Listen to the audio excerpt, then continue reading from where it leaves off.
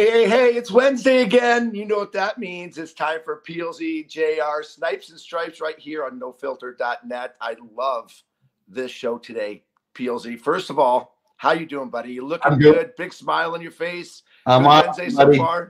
I'm awesome, ready to rock and roll, and I'll let you introduce our guest. I know you're pumped as I am. I am pumped. You know I am pumped because we finally have somebody on the show, or finally get to talk to somebody that's probably more entertaining and has more flamboyance than I do. Right? So, and the guy that I've really admired, from the way he plays to the way he lives his life to the way that he has no nonsense, no frills, and that is my boy PK Subban, who is going to join us tonight. Really interested to hear his outlook on the game. To see what it's like for him being away from the game. A couple questions that I want to ask him. There he is. Look at the man. And PK joins the show. What's up, guys? JR. You just added a level of handsomeness to our show, pal. I love it. Hey, listen. If JR's on it, it's doing well. Hey, can you see how big my smile is right now? Because I'm so happy to see you. It's been way too long. I'm happy to see you. It's you nice. Too, I'm happy friend. to do this with you guys. Well, listen, you and I have a very special bond for a lot of different reasons. Yep. I think one of them is because the way we played the game, our passion for the game, what we gave to the game. But we also gave a lot more to the game. We gave it creativity. We gave it pizzazz. We gave it a character. We gave it fun and entertainment. And you did it better than anybody. You did it better than I did, and you've done it better than everybody else. And what is it about you, PK, that brings that energy out both on the ice, off the ice, with your fans? I mean, you are truly the fun part of the game, man. Well, I first have to give you your flowers, JR, because I remember it like it was yesterday. Feels like yesterday I was 20 years old in Raleigh at my first All-Star game. I wasn't even an All-Star. I was part of the Young Stars. You know, there's Lidstrom on the ice. You have all these greats. And I'm one of the guys just at the end, like, of the All-Star, the Young Stars game. I got Jeff Skinner's jersey on, and I'm like, Mr. Lidstrom, can you please, sign this stick for me? Can you please sign this stick? And he's got 800 people, because this was one of his last All-Star games. It had to be.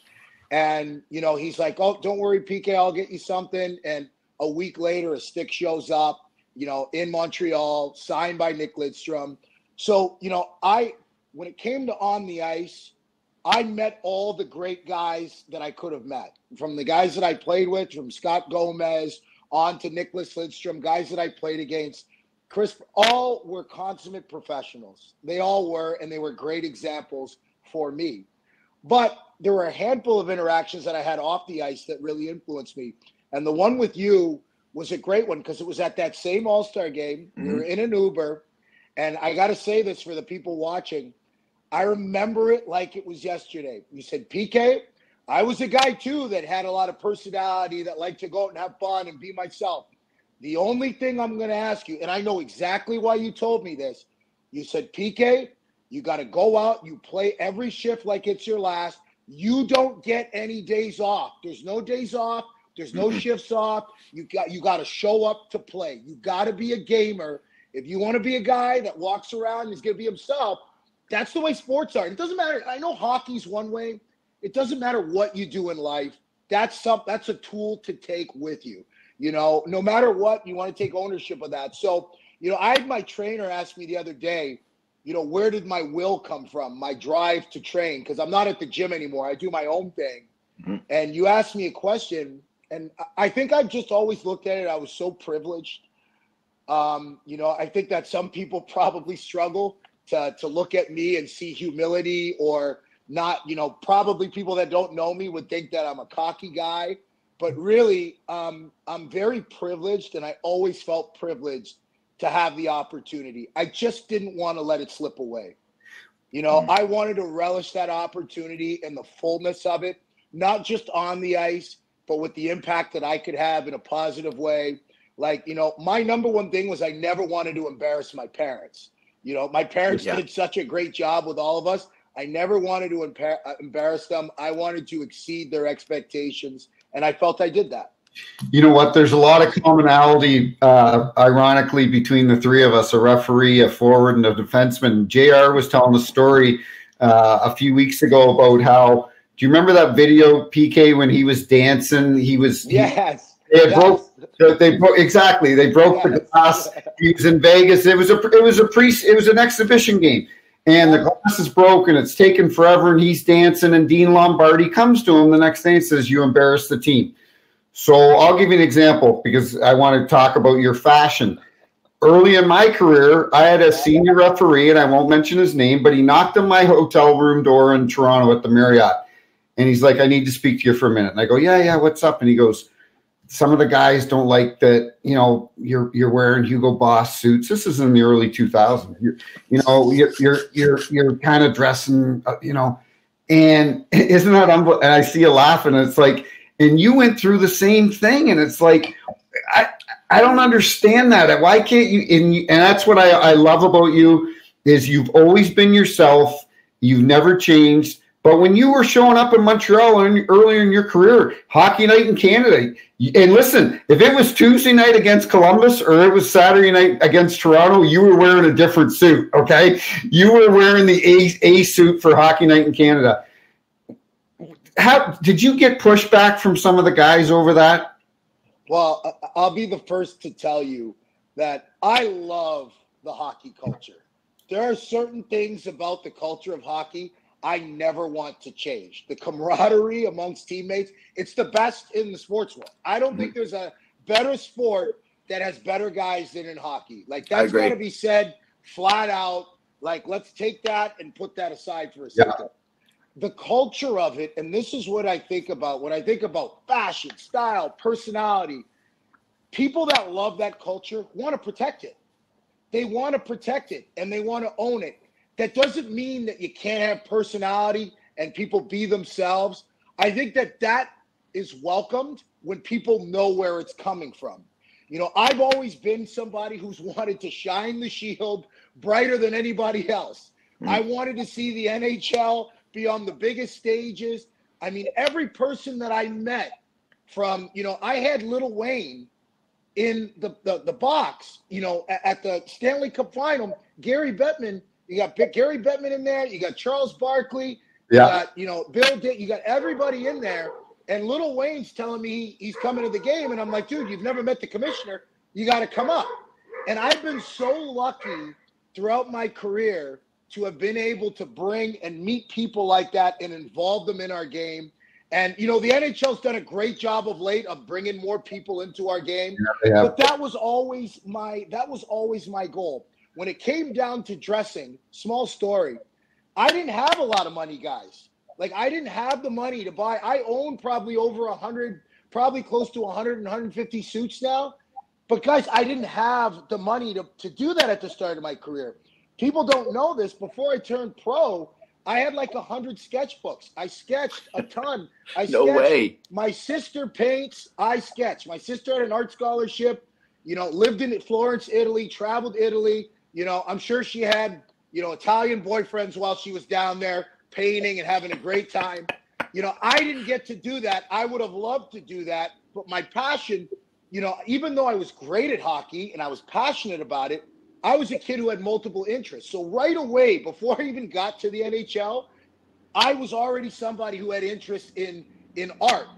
That quickly transitioned to fashion because that was the only way I could express myself. I didn't have the time to sit down and sketch. I'm focused on hockey. So how do I get to express myself and how I feel? Is by the way I dress.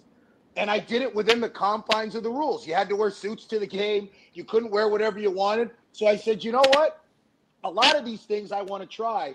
And I got my hustle on, JR.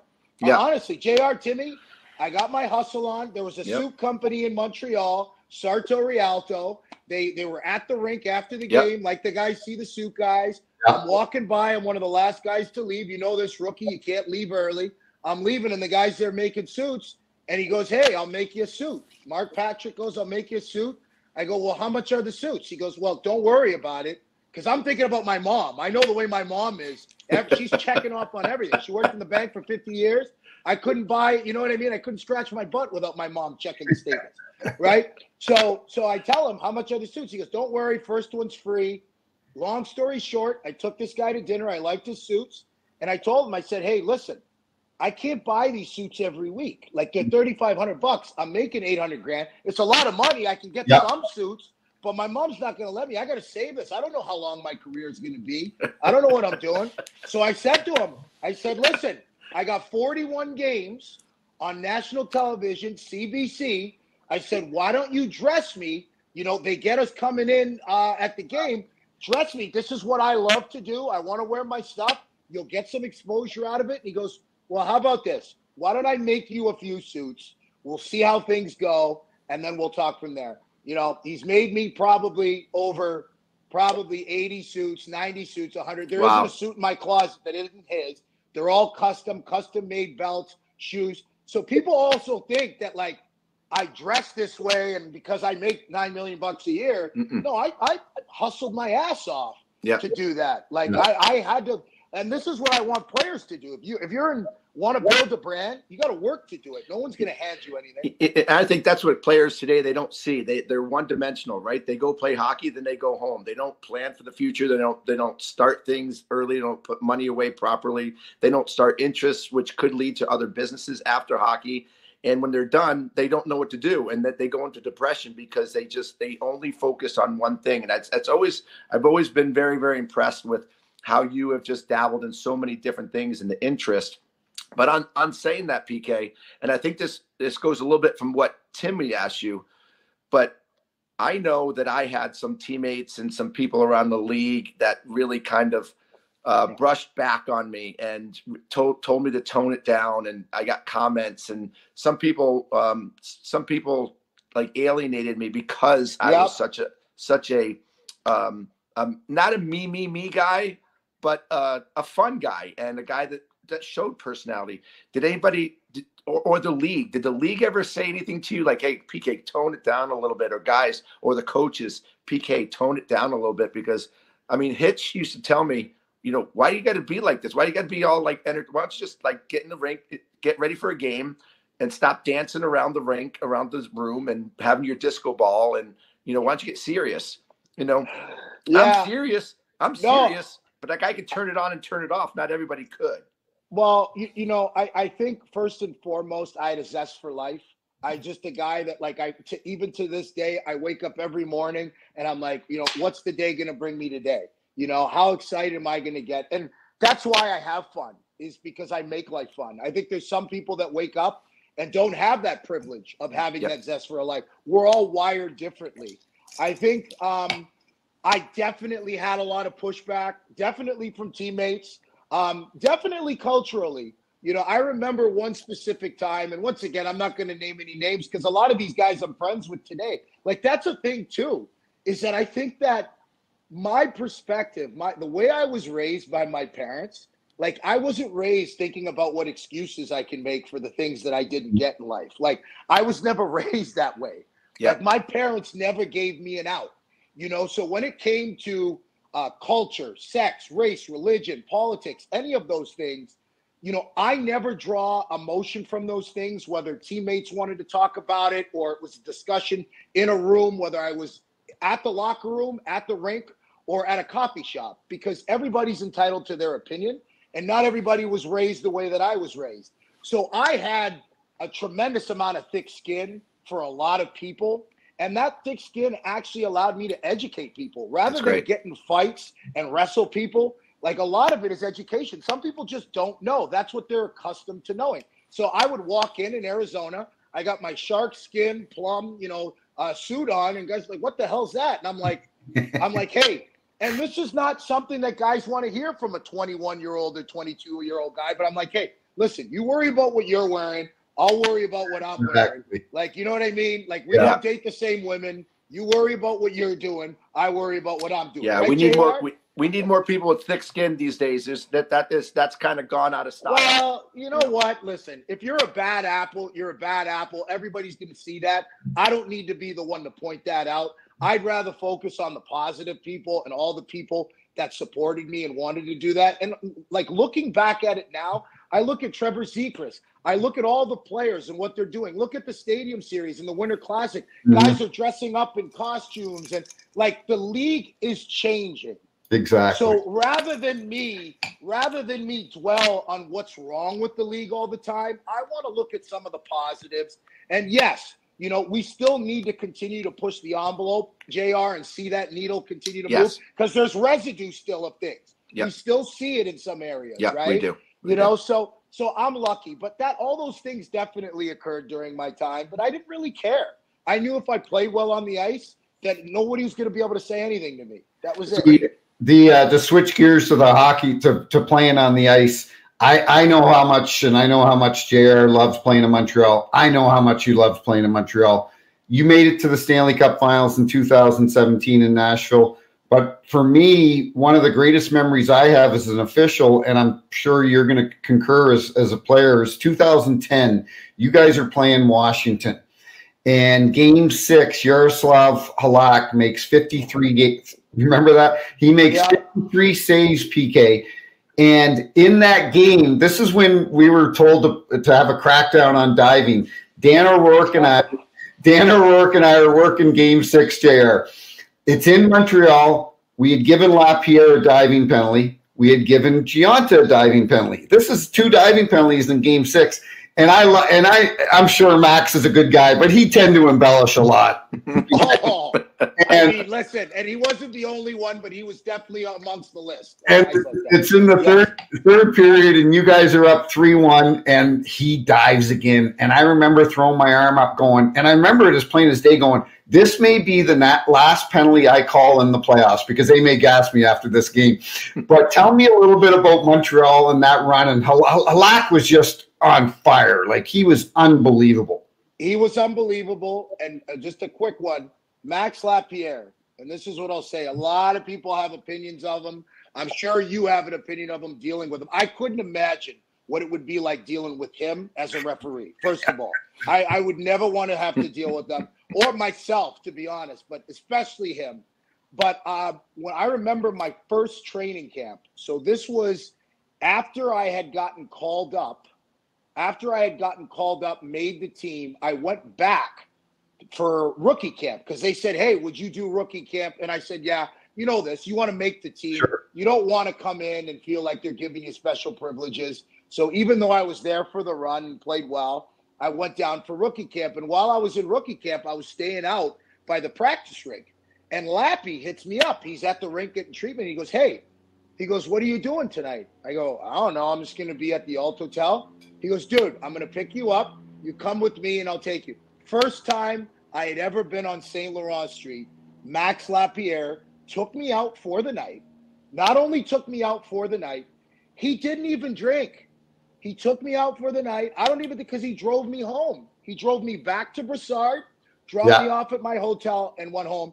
Something I'll never forget. That's really cool. That guy's got the biggest heart in the world. On the ice, I don't know, a flip switches and he gets all nuts. But off the ice as a teammate, love playing with them. I'll never forget what he did for me. But my time in Montreal, you know, from the very start, Yaroslav Halak coming in, Carey Price is drafted, you know, top 4th overall, 5th overall, top pick, and is sitting on the bench. And my bond with him at that time was exactly how he handled himself. He was a consummate professional. Like, when I tell you I learned from the best, I really did learn from the best. Mm-hmm. Going to the Olympics, everybody talks about, you didn't play, you should have played. How could they not play you? But nobody asked me about what I learned. Right. Like, I got to watch Sidney Crosby every day prepare to play. I got to watch all these guys every day. And I got to be the one to come into the room after wins and them actually get to see me in a way they never got to see me. So, you know, that started in Montreal with Pricey and seeing him during the playoffs, seeing how positive he was when he wasn't in the net. And that's why when our bond, why we had that celebration, was because that wasn't necessarily for me. I'm a hype guy. I'm always hype. That was for me to let Pricey know that you're not alone in this. Like, I'm here. It's awesome. I got you. Like, you're not the only one that's got to answer questions when we lose. I got your back. And it's too bad that that was taken out of context, because you see what the goaltenders, what Swayman and they do after every loss. They do something. You know, for me, that was about building that bond with him. And we did build a bond. You know, it trickled down to some of our teammates that came through, and I really believe that that's why we had some pretty exceptional years while I was there, for sure.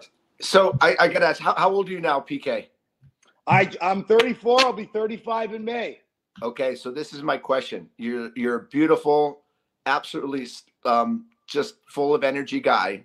Yep. You played in Montreal. You played in Nashville. You played in Jersey. You retired early. And when I heard that you were retiring, I was shocked. I was sad. I was shocked and I was sad and I was confused because you have so much in the tank.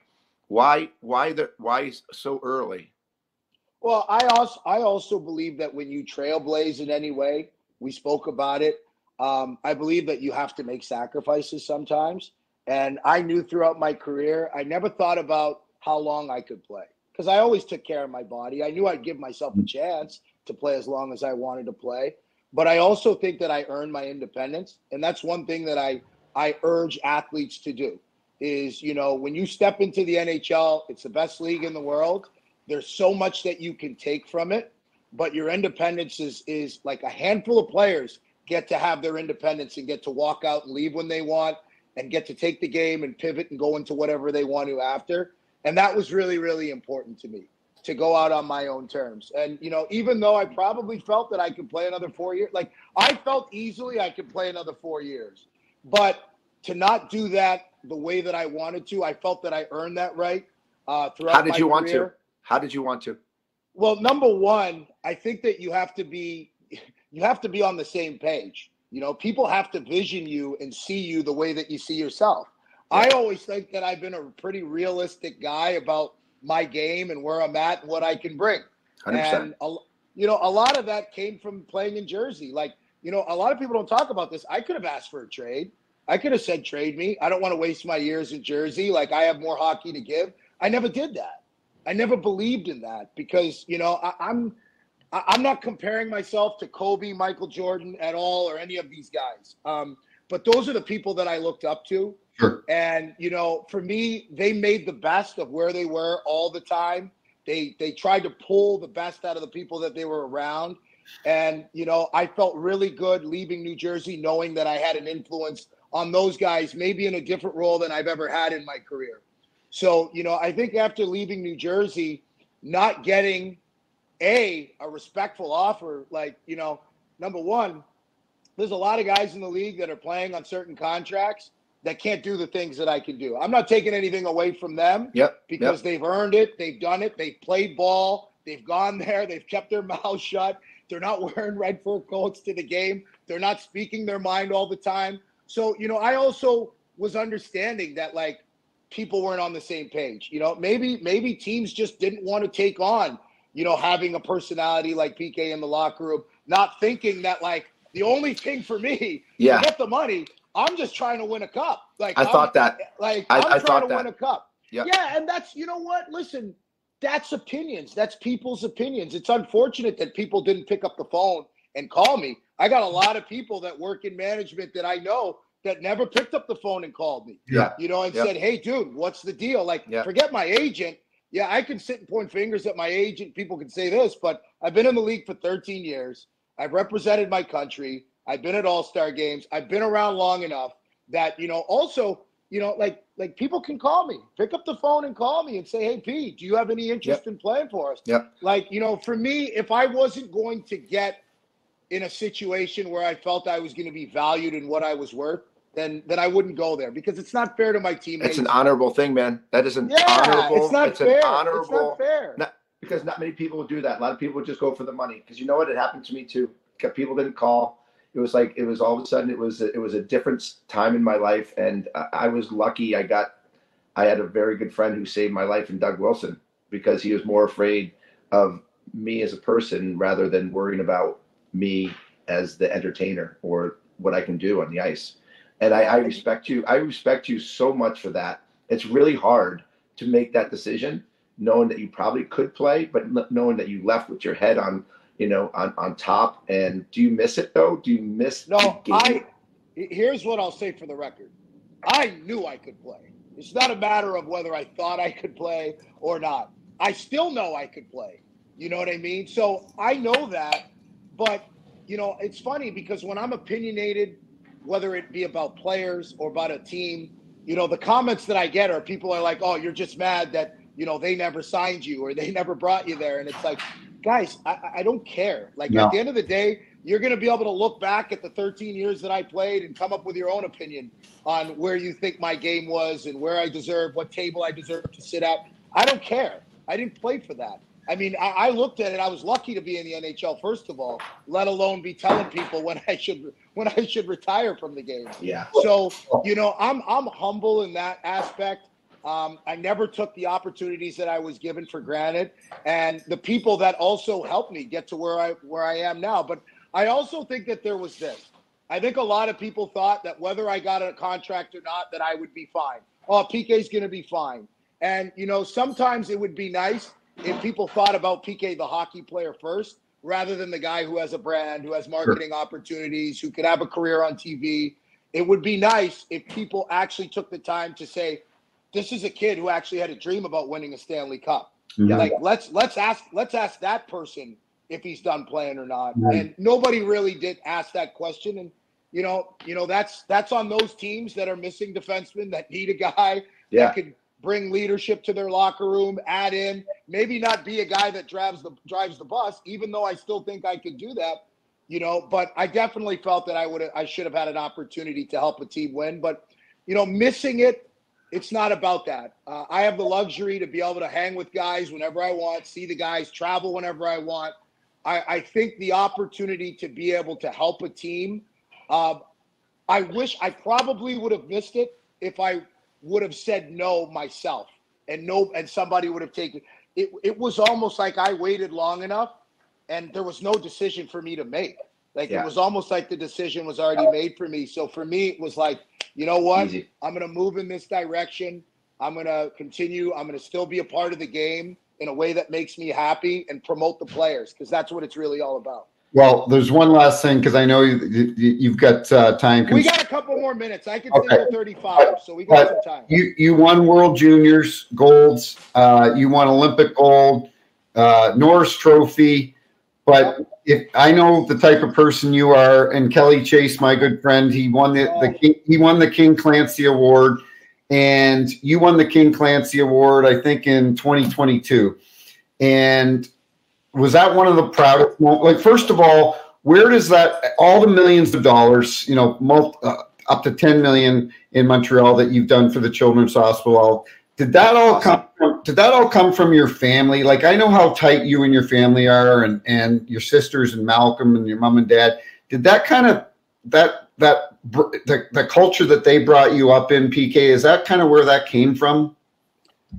You know, first of all, the culture that I was raised in was always about helping and giving back in kids. Like, you know, my mom had 5 kids, dedicated her life to all 5 of us, even though she worked in the bank for 40 years, right? My dad was, you know, principal, still is a principal for over 45 plus years. You know, my sisters, my one sister's a principal, my other sister's a teacher, her husband's a teacher. So, you know, it's all educators in my family, and we all worked with kids. So, you know, the notion, you know, of me doing something started well before that, because that's all I really knew. So before I did the hospital donation, people don't understand. Like, when I started my career, I was, you know, pretty much scared shitless to go home at Christmas time because the weather was bad. And you know this, JR, a rookie goes home for Christmas, misses practice because he can't get on a flight. Exactly. Especially me with all those fur jackets that I was wearing. Guys were just salivating to put that fine up on the board. So I'm like, Mom, Dad, and you know what? It was a part of learning. It was a part of learning, and it was a part of the sacrifices I had to make. I moved away from home at 15. I made that sacrifice that I wanted to make a career out of this, and that was part of it. So at Christmas time, the first couple of years of my career, I didn't go home. I stayed home in Montreal. You know, Matthew Darsh and a couple guys used to always ask me if I want to come by. But you know, Christmas time, like, if I have a family, you want to spend that time with your family. You know, you rarely get that time. I never wanted to go roll up into somebody's Christmas and do that. So instead, what I did was I got media relations from Montreal to get a bunch of bags with toys in it. And New Year's Eve, I go to the children's hospital and give toys to the kids. That's great. And that's how I would spend my Christmas. I did that for a couple of years, and then when I signed my contract, the foundation came all the way down the highway, drove down the 401 to my house in Nobleton, where my parents live, and they said, "Listen, we know that you care about helping and you want to help. This is about you, and we want to give you an opportunity to do something special." And they presented it to me, and in that moment, my family, I couldn't say no personally, but my family, it was my family. Everybody, including brothers, sisters, everyone was like, "Listen, PK, if this is something you want to do, we will help you. We will support you do this. No matter what, we'll help you." And, you know, at 23, 22 years old, you can't really fathom the impact that you can have. Yep. But I knew it was the right thing. I just knew I wasn't ever going to regret doing this and making this a priority. Yep. And, you know well, what? You've changed a lot of people's lives, including a family member of our partner and boss in NoFilter.net, Joe Manuel, who had a relative in that hospital who benefited from your kind generosity. Yeah, he sent us pictures yesterday. Yeah, and amazing. On a quick story on that. So I had a friend of mine, Larry. I hope he's listening because he loves hockey. He's a friend of mine that I met when I was 20, very early on in my career in Montreal. Anyway, a buddy of mine, we hit it off. We became friends, hung out. At the time, we were both single, so we'd go hang out in the city. We'd hang out with friends. You know, obviously now I end up getting traded, go to Nashville, but I start my foundation. And while I'm in Nashville, you know, he ends up settling down, you know, getting married and has a baby prematurely. Yeah. And so, you know, my sister ends up being like, "Hey, do you know a guy, Larry?" And I'm like, "Yeah, I know Larry." She's like, "Yeah, he had a baby prematurely. Like, you know, you should call him." I said, "Call him." I said, we gotta get him to the children's hospital.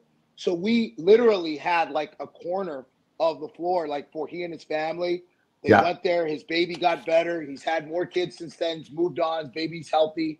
So, you know, for me, I never thought about being able to actually experience those things. So when people talk about my career, yeah, it was 13 years. It was short, but people have no idea how long. God, and you did so much. There was so much. God. Actually, Karen Taylor Manuel is on watching right now and says, "Thanks, PK." She's watching you right amazing. now. So you're welcome. You are welcome. You are so welcome. Yeah. Speaking of brother, I know we got to go soon, but Nick in the chat line says Malcolm has some pretty good pipes. Is he going to sing the anthem at some point in his career? Listen, don't get me started on Malcolm because I think that he should be in the NHL right now singing like he should be there. Yes. And you know what, guys, I don't bullshit.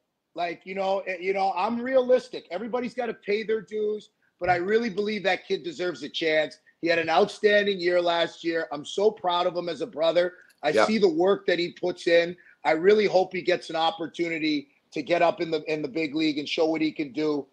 He's went through some bad luck with injuries, but last year, after the performance that he did in Rochester, I really thought he'd get a shot this year. But man, can he ever sing? That guy is the most.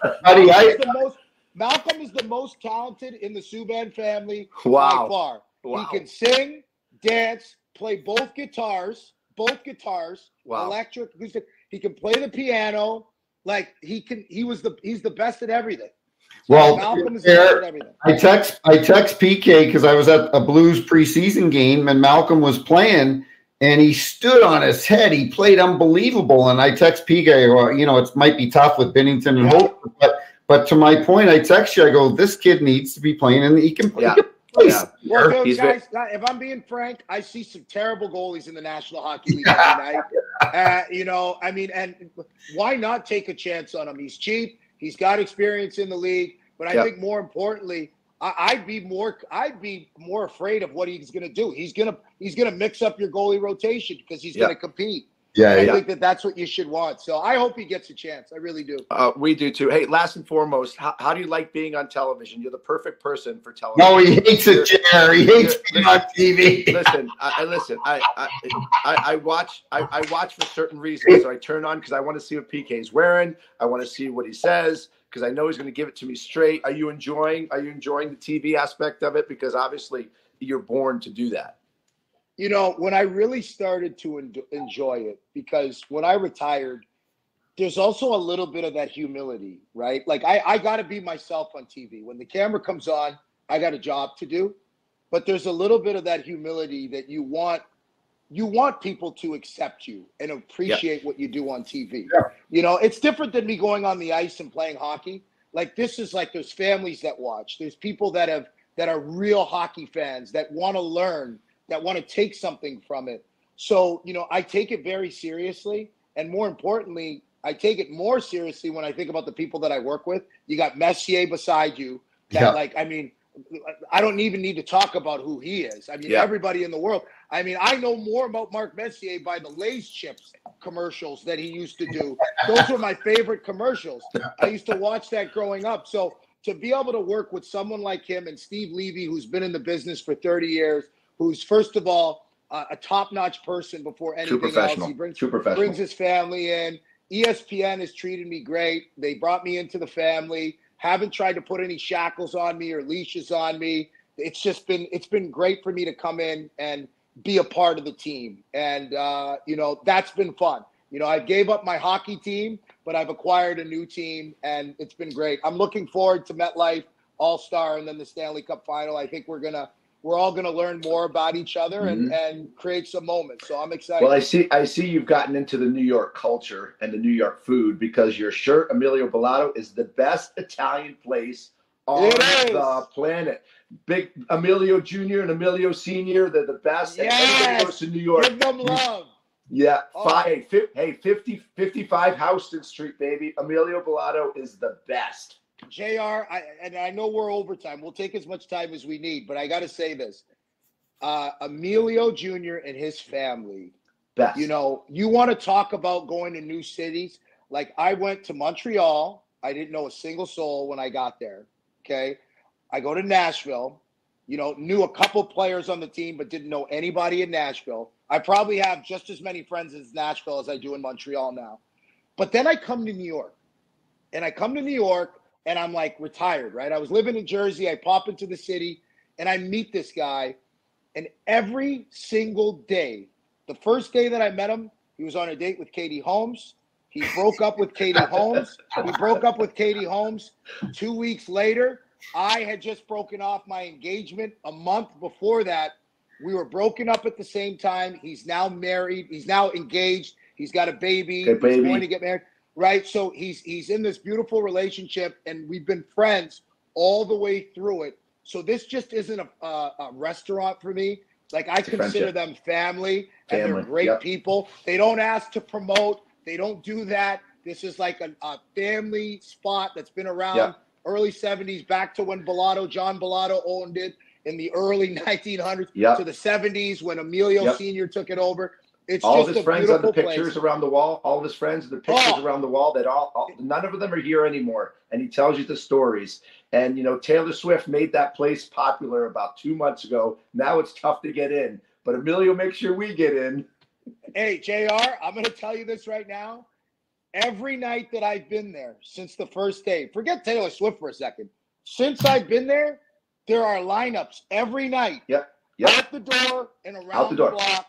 And people are waiting in minus 15 weather. Like, I'm walking in and people are outside. They got their true New Yorkers will wait because the food's that good and it's first class. It's family and friends. And Emilio will come out. Emilio will come out and bring you in while everybody else is waiting in line, right? So I've had Bon Jovi grab me by the arm in there. I've had Cyndi Lauper and their husband invite me down to have, and it has the best chicken parm on the planet. I'm glad you're representing. And by the way, I'm glad you're representing yourself and you never stop, because PK, you know as much. I love you. I always loved you, and I love you not because of what you are, but who you are, and you'll never change that. So I can't thank you enough for coming on Snipes and Stripes with me and Timmy. We are so excited. Our chat line is going crazy with everybody who's fans of yours, and thanks for what you did on the ice, and thanks for what you did off the ice. And I can't wait to see you again, buddy. Keep killing it on television. Thank you so much. And guys, thank you so much for having me. I wish you guys nothing but the best of luck. I'm going to continue. Listen, I've seen a couple episodes. I'm going to watch the show, and I hope to come back on soon and talk it up with you guys. All right. Shout out to Frosty too. Chris Raffetto, I know Frosty's listening. I love shout out to Frosty. I love Frosty too. I know he'll love the shout out to him and Brecken. Brecken's getting ready to step out. I think he's starting off. Frosty had texted me the other day that he's going to be a part of the starting lineup, I think, either against the Rangers or at MSG soon. So shout out to Brecken. You know what? I obviously echo JR's comments. PK, I loved you. I loved you on the ice. I think earlier in your career, we'd probably get into it like most young players with older refs. And then as we got older and both probably matured on the ice, I love you. I think the world of you.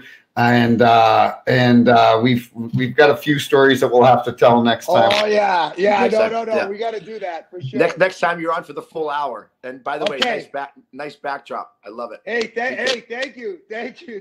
Hey man, you know how it is now. Retired, you get to enjoy. So I'm enjoying. We love you. Nobody enjoys better than you, bro. No, I love you. No, who has more fun than us, JR? Who has more fun than us? Love you guys. Appreciate Thank it. you. Just click off. I love you. See you, buddy. Good luck. Love you guys. Okay, bye now.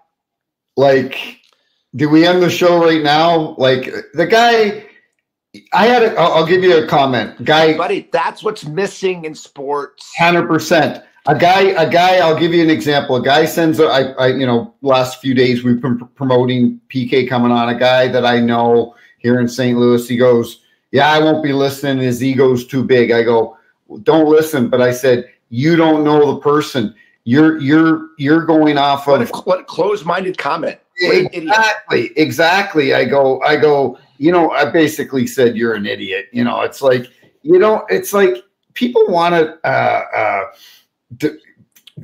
what do you want? What do you want? Some guy to come on and just not say anything and have a frown on and be totally serious and not have any fun? Nobody's going to want to watch that. That's not an ego. It's called having a personality. It's called being confident in yourself. It's being an entertainer. That's what PK is. And that's why we watch television. That's why we read newspapers. That's why we watch the news, because we want to see what's happening. We want to be entertained.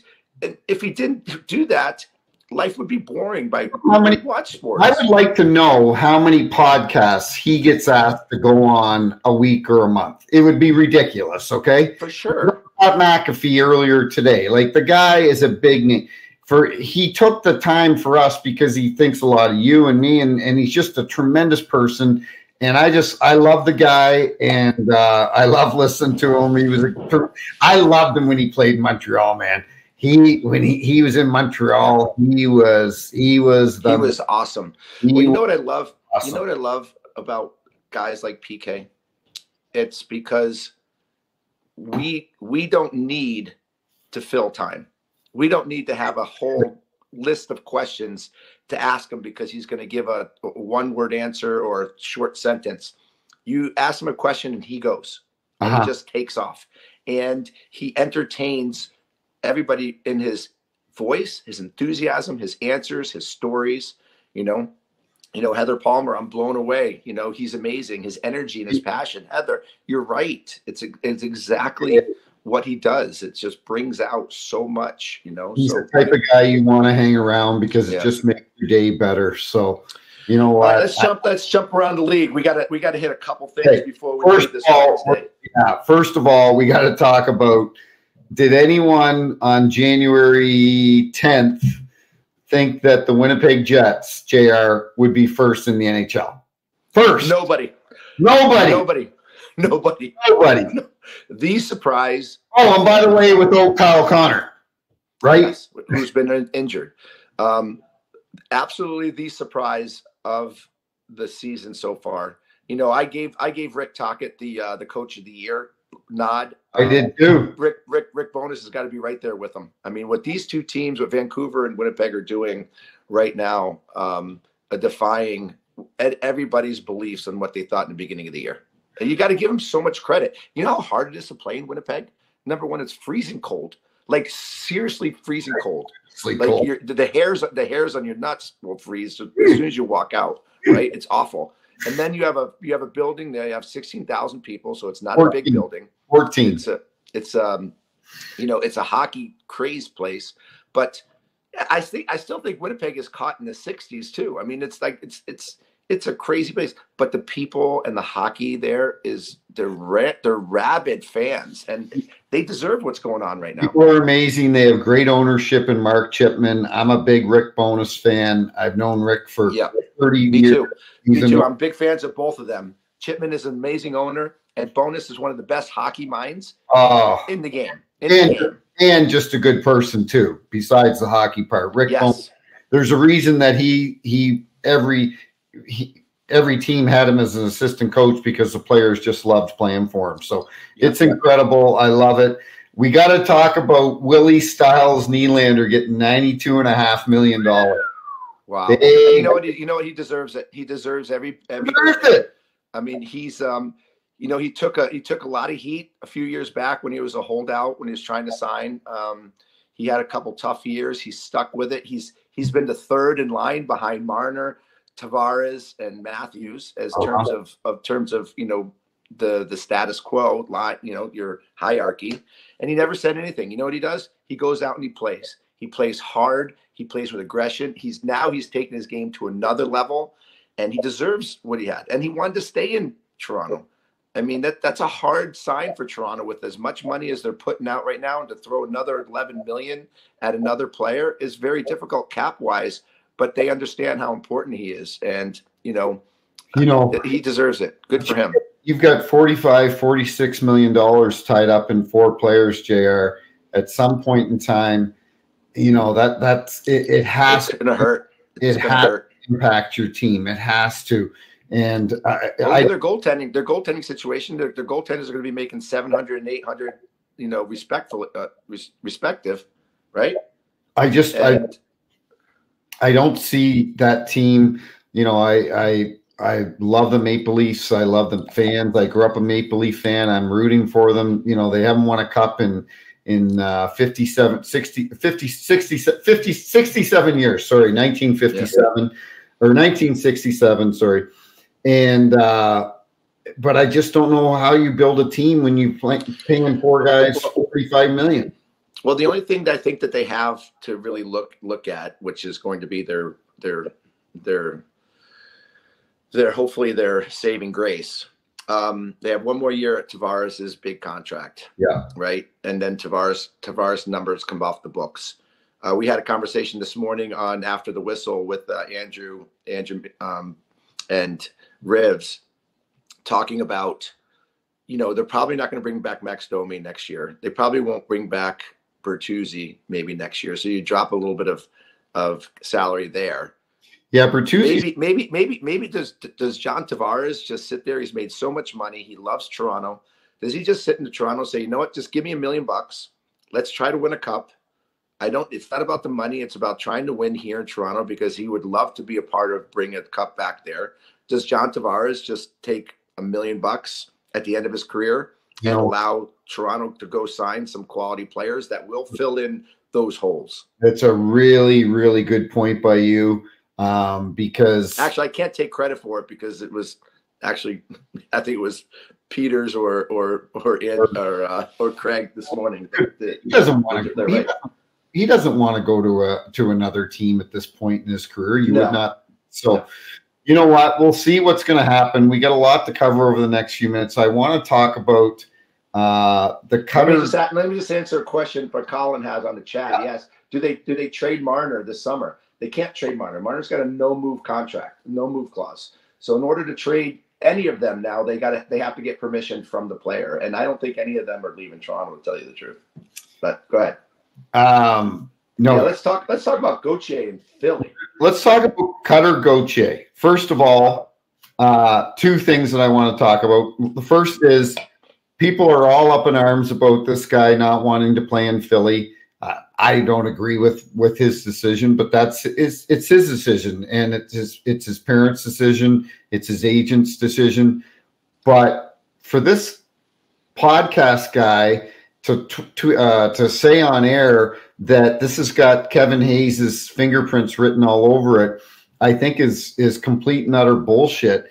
And not only is it bullshit, but it's a joke. And shame on that guy for even having that idea that Kevin Hayes could do something. But see, so let's fill everybody in. this podcast guy thinks that Kevin Hayes convinced Gauthier not to go to Philly. Correct. First of all, Kevin Hayes is one of the classiest guys in the world. He's a great person. He loves his game. He loves his team. He loved Philly. It didn't work out for him. He's not going to sit there and blackball Philly. He doesn't even know the kid. He played golf with him one time because he was a fifth round pick. Yeah, played 9 holes of golf, and the kid didn't have enough respect. He left after 9 holes. And he was late. So Kevin Hayes could care less about this kid. He wouldn't say anything to him. To the listeners out there, then all of a sudden Kevin Hayes started getting messages. I'm glad your brother overdosed. I'm glad your brother. Can you believe that? No, it's fucking. Can you? Like, I don't. It's disgusting. I don't care what you've done or what people insinuate that you've done. Nothing deserves a comment like that about his brother passing away.